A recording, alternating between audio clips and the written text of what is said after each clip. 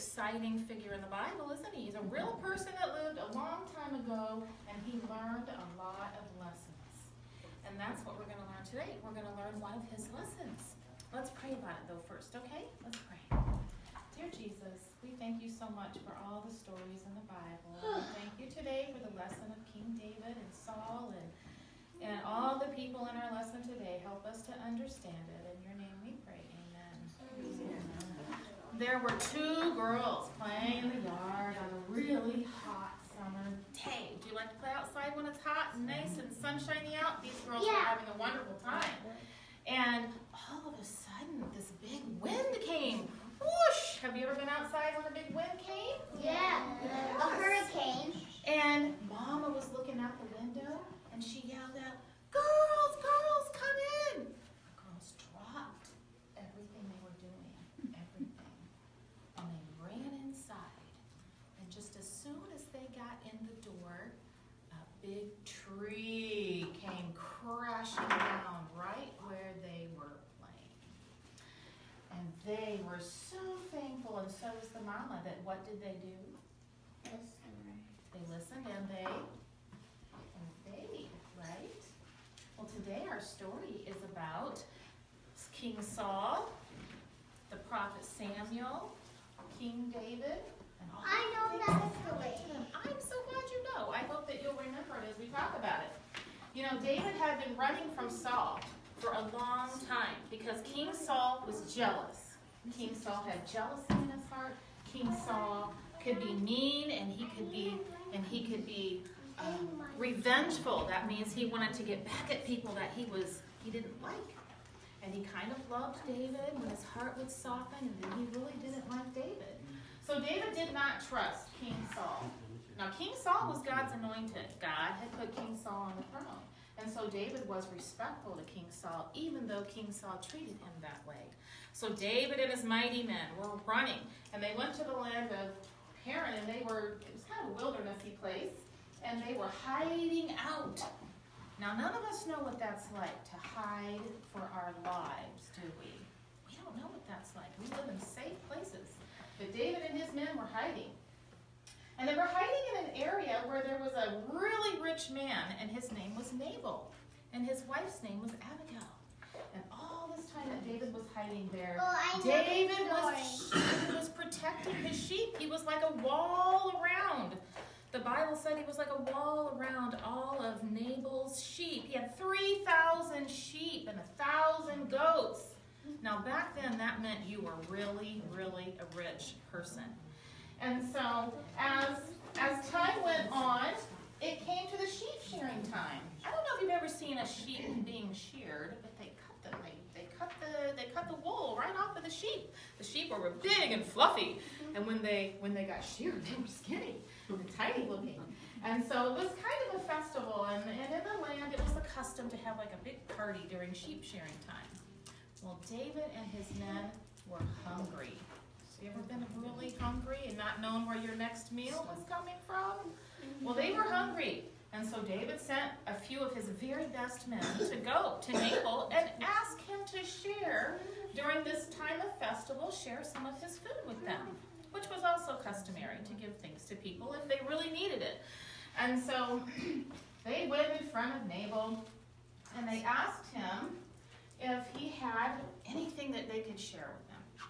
And they explained, we've been out here in the wilderness protecting your flocks all this time.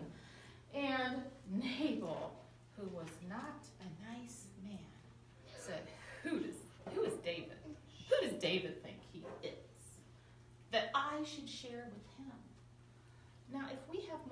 enough. Should we always share with people in need? We should. That's what Jesus wants us to do. But Nabal did not have Jesus in his heart. And so David's men went back to David and told him what he said. Oh, that made David very angry. Okay? Now, it's not always good to have anger in our hearts and revenge in our hearts either. So David got on his horse, and he got some men with him, and they got their armor on, and they decided he was going to go kill Nabal. Was that the right thing to do? No.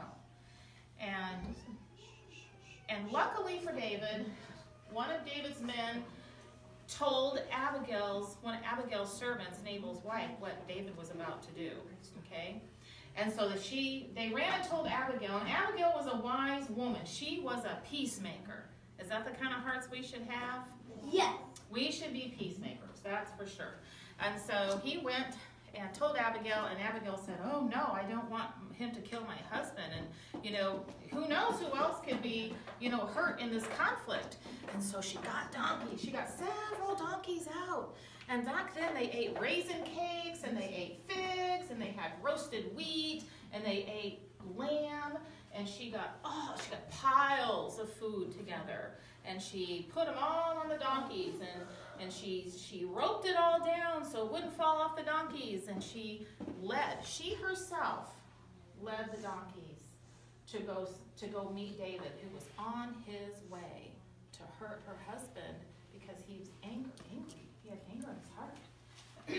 And so as she approached, David and his men stopped. And you know what she did? She got down on the ground, and I do it if I thought I could get back up.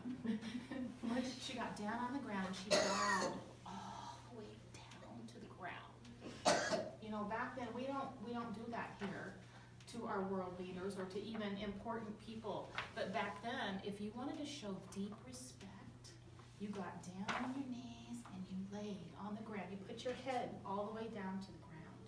And that's what Abigail did. So first of all, she showed David deep respect, didn't she? Great respect. And then she said, please, David, let God deal with my husband in his wicked ways. And she said, please do not hurt him. And David was very moved by the way she was acting towards him.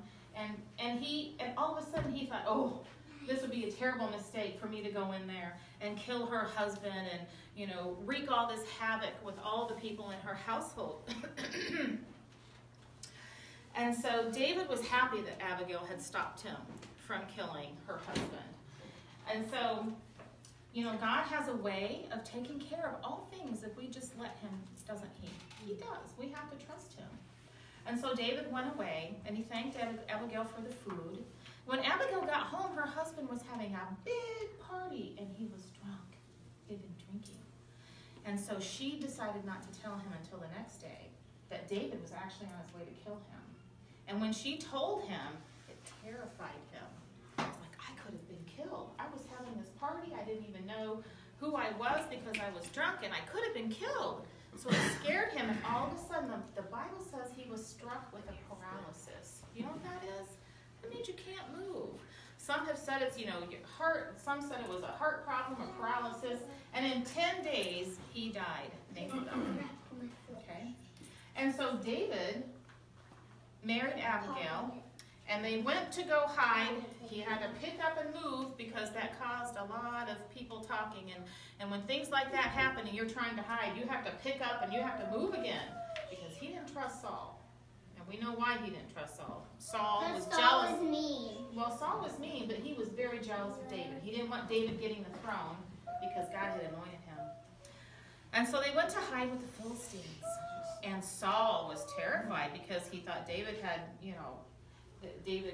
teamed up with the Philistines, and he knew the Philistines were getting ready to fight him in another battle. And so Saul was terrified. So Saul decided he was going to pray to God. He prayed and nothing happened. He didn't get any answers at all. And so, you know why? You know why God did not favor Saul? Because Saul had rejected Samuel. And at this time, Samuel had died. Samuel, and the whole nation mourned Samuel. Samuel was God's prophet. He was God's head prophet, probably, because there were several prophets at the time. But he rejected him. Saul did not like Samuel. He wouldn't listen to his advice. Saul also was chasing David, and he chased him away. And Saul also killed priests in God's temple. And so God did not favor Saul. And so God did not answer his prayers at all. And so Saul decided he was going to take it into his own hands. He was going to visit a person called a medium. And a medium, sometimes we call them witches, okay? They're bad people. And we have to stay away from those kind of people. But these people think that they can call back people from the dead. But we know that when people die, that they can't talk, right? And they're not living anymore, they're not breathing anymore, and we can't have any conversations with them. In the Bible, we know what it says, that the living will die, and they know that they will die, and then when they're dead, they will know nothing. Nothing. Right. And so, but the medium... they can see people. But a medium, you know who she talks to, or he, you know who they talk to? They talk to Satan and his evil angels. And those evil angels and Satan can sound like someone that has died, and they can look like them, and they think that they can bring them back from the dead. But really, it's just Satan and his evil angels acting like someone who has died. And so Saul went to this lady, and she was terrified, because back in that day, Samuel had decreed, the prophet when he was living, that all mediums should be killed. Okay? So she was hiding in a cave. And Saul found her and went to her and asked her to bring back Samuel, because he wanted answers. Saul wanted answers. He wanted to know if he went into battle, if he was going to win or not against the Philistines.